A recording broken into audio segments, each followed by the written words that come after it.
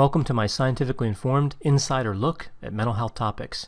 If you find this video to be interesting or helpful, please like it and subscribe to my channel. Hello, this is Dr. Grande. Today's question is, what is the relationship between borderline personality disorder and emotional intelligence?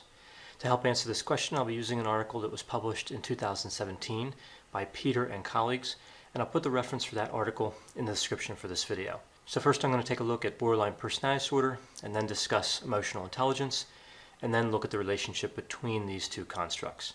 So borderline personality disorder is a diagnosis in the Diagnostic and Statistical Manual, the DSM. It's a cluster B personality disorder. So this is the dramatic, erratic, and emotional cluster. It's in the same cluster as antisocial, narcissistic, and histrionic personality disorders. We see 9 symptom criteria associated with borderline personality disorder. Frantic efforts to avoid abandonment, an unstable, intense relationship pattern. We see identity disturbance, impulsivity in at least 2 areas that could be self-damaging, suicidal behavior, gestures, ideation, affective instability, chronic feelings of emptiness, inappropriate intense anger, and paranoid ideation or dissociation. We also see there are other characteristics associated with borderline personality disorder that are particularly important to recognize in light of this discussion of borderline personality disorder and emotional intelligence. And these characteristics include an increased sensitivity to emotional stimuli, tending to experience emotions intensely, which is somewhat like what we see with the openness to experience trait on the 5-factor model. Individuals who score high on openness to experience tend to experience emotions quite intensely. We also see with borderline personality disorder, it usually takes longer for an individual with this disorder to return to their baseline mood after emotional stimulation. So when they become angry or sad or excited or any other emotional state other than baseline, it just takes a little longer to get back to that baseline. So now taking a look at the construct of emotional intelligence. One of the difficulties in studying emotional intelligence is there is no single agreed upon definition. One definition we see that's fairly popular would be that emotional intelligence is the ability to perceive, identify, express, access, and understand emotions, and also the ability to regulate emotions. Now, this really makes a lot of sense that there would be a relationship between borderline and emotional intelligence given this part of the definition, this difficulty regulating emotions. Now, we see that with emotional intelligence, it's actually a fairly important construct when considering different aspects of mental health. Low levels of emotional intelligence have been associated with lower levels of self-esteem, low levels of impulse control, which again we would think would be particularly relevant when talking about borderline personality disorder.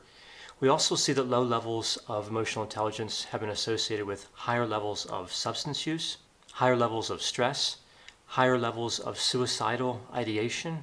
We also see higher levels of aggressiveness, depression, and anxiety. In addition to these associations, we also see that low emotional intelligence is associated with poor interpersonal relationships, and we can see how this would tie to borderline personality disorder, and it's associated with loneliness. Now, looking at this relationship between borderline personality disorder and emotional intelligence, what do we know from prior research? Well, we don't know a lot. There haven't been a lot of studies on this issue.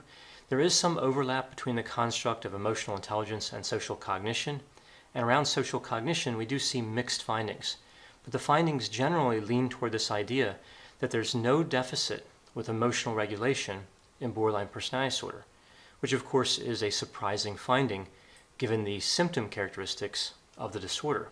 Now, in terms of this study, they looked at emotional intelligence from 2 different perspectives because again there's no single agreed upon definition for emotional intelligence, and there are several measures available that attempt to measure the construct. So the 2 measures they used here are the ability model and the mixed model. So at the ability model or ability theory, we see an instrument called the MSC-EIT, and with the mixed model we see an instrument called the EQI. So here when I refer to the ability model, I'm really talking about that MSC-EIT instrument, and when I'm talking about the mixed model, I'm talking about the EQI. When talking about the ability model or the ability theory of intelligence, we see that with this model it really is treated as a type of intelligence, relatively independent of personality. And we see when measuring emotional intelligence with this theory, with the ability model, that performance assessments are used. For example, having somebody attempt to identify emotions in faces. So with this measurement, there are right and wrong answers. Now with the mixed model, the mixed theory, we see that personality traits are part of the conceptualization. And the instrument here uses a self-report. So this study again uses both of these instruments because they didn't want to leave out any popular conceptualization of emotional intelligence. So using both instruments, they looked at 3 different groups in this study. We see that there were individuals who had a diagnosis of borderline personality disorder in one group. There was another group of individuals who had a cluster C personality disorder. So this would be avoidant, dependent, or obsessive compulsive personality disorder. And we also see that there was a control group.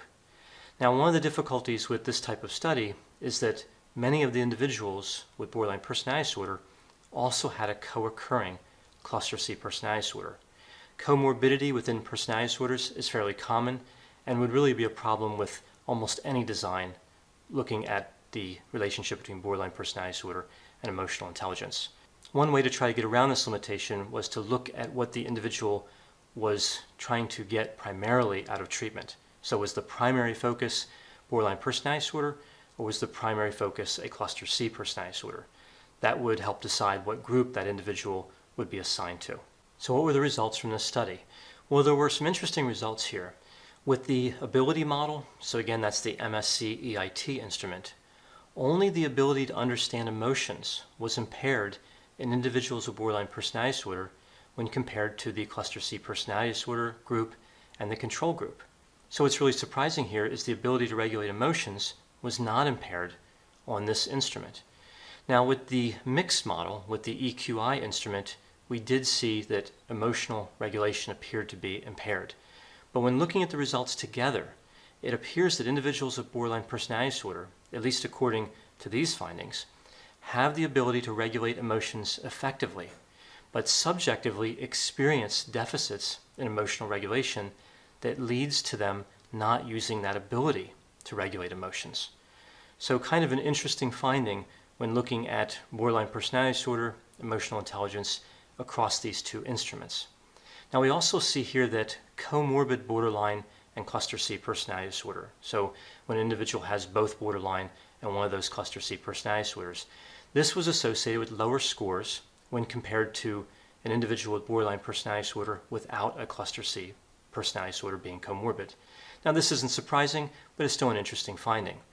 We also see that the severity of the borderline personality disorder symptoms was negatively associated when using the ability model, and this relationship was even stronger using the mixed model. We also see a positive association between emotional intelligence and IQ.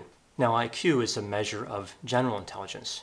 Now again, this relationship was observed with the ability model, and this relationship was stronger with the mixed model.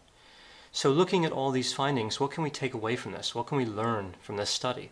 Well, we see here that when treating an individual with borderline personality disorder, we need to help the client to gain confidence using emotional regulation strategies. Because when interpreting the findings of this study, it does appear that a lot of individuals with borderline personality disorder do have that ability to regulate emotions.